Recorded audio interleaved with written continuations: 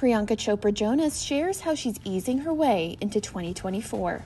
The actress takes to her Instagram January 6th, posting a carousel of pictures from her family vacation to Cabo San Lucas, Mexico. Writing, "Took some time to feed my soul. 2023 had me spent. Maybe I still am." The photos, which feature her, husband Nick Jonas, daughter Malti and her mom, show how Priyanka is kicking off the new year by soaking up some much-needed family and relaxation time. One shot has the 41-year-old on the beach with her family, arms wrapped around Nick, holding Malti. Another is a sexy selfie of her lounging by the pool.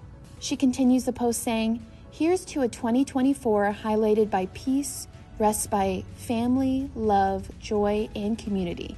Hold your loved ones close. We are very lucky if we can. Happy New Year."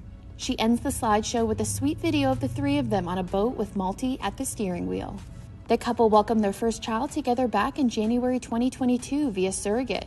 Malti, whose name wasn't revealed until she was 3 months old, spent 100 days in the neonatal intensive care unit after being delivered a trimester early. Priyanka spoke about the life-changing but emotionally challenging experience to British Vogue last year, saying, "I was in the operating room when she came out. She was so small, smaller than my hand.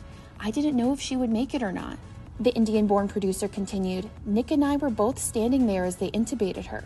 I don't know how they even found what they needed in her tiny body to intubate her. I saw what the intensive care nurses do. They do God's work."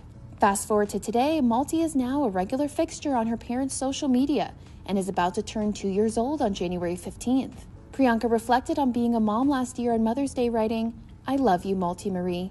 Thank you for making me a mama. It's the greatest honor of my life that you chose me."